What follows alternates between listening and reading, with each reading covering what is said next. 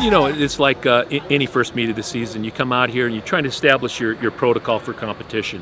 I thought we came out here and I thought we had a nice day, a solid day in the throws, which we need to have. You know, Maggie Ewan had a nice opener. Kyle Long kind of spearheaded the guys' team with a solid series and a win in the PR and the weight throw.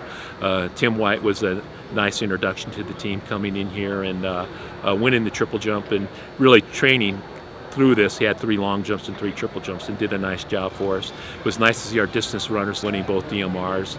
You know, I thought that was a nice opener for Reggie Lewis in the 60, but all in all, it's just a starting point for us, and we get a better idea of how we stand up as we move next week to Texas A&M. But all in all, it was what you kind of expect in an opener.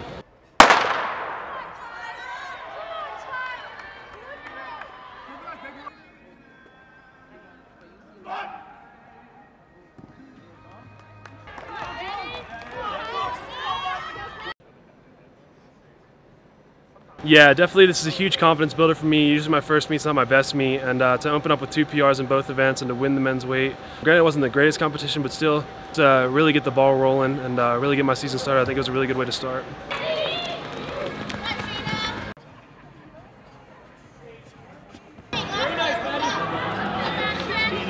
I feel really great. At the same time, I'm humble.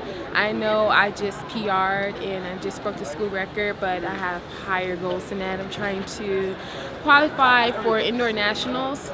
So once I start reaching that mark, then I'll start feeling the joy. But I'm really looking forward to doing good things this season.